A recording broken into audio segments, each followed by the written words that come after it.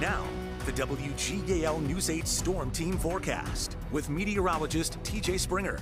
This cold front's doing a number on us, going to feel much better as we progress through the remainder of our night and eventually into our Friday. So some clouds out there on satellite, the Storm Team Live Radar Network pinpointing a little bit of moisture, some downpours down across northwestern Maryland. They were in Chambers, I should say Franklin County to the southwest of Chambersburg just a bit ago, but really now we're starting to lose that lift into the northwest, clearing out nicely as that dry air is starting to work in. We can see that cloud cover a little more so off to the east from our camera in downtown Lancaster, but if this was shifted to the northwest, we'd see a little more of that bright sky as this cold front continues to work through the region.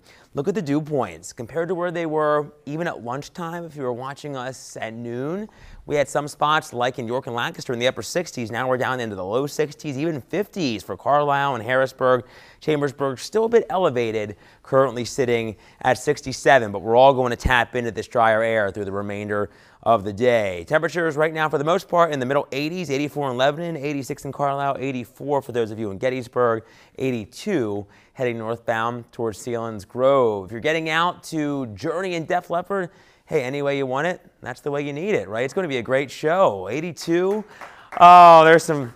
That just made me happy, guys. I have only seen Journey once, but it was a great show. I'm sure this one won't be any different. And with a Def Leppard combo, it's going to be great. And the weather will be nicer. 76, 10 o'clock. It should be a really nice show under the lights at Hershey Park Stadium. Low to mid 80s for the rest of us. Stray shower still possible early.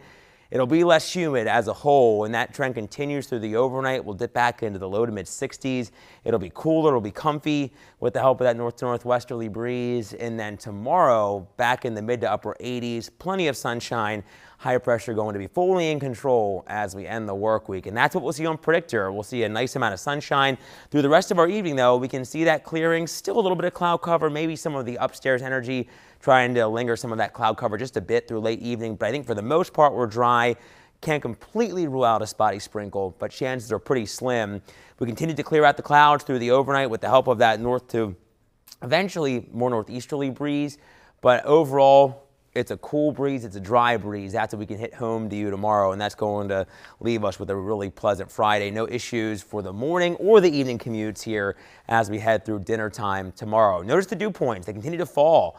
50s through tonight, and we stay in the 50s, maybe even 40s in some of our northwestern neighborhoods through our day tomorrow. It'll feel wonderful with seasonable conditions, and even into our Saturday, we're still going to hang on to the comfy conditions. But with some ridging developing in the atmosphere, we are going to have that heat building once again. So it's kind of a glass half full setup. If you don't like the heat, it'll feel less humid, but temperatures are going to be on the rise throughout the remainder of the News 8 Storm Team 10-day forecast. It'll be a little stickier on a Sunday. We'll have temperatures back into the lower 90s, and that's really the story all the way through next week as the trend starts to become a little more unsettled. We're back in the low to mid 90s with the chance for more widespread showers and thunderstorms Wednesday into the latter half of next week there, Jerry.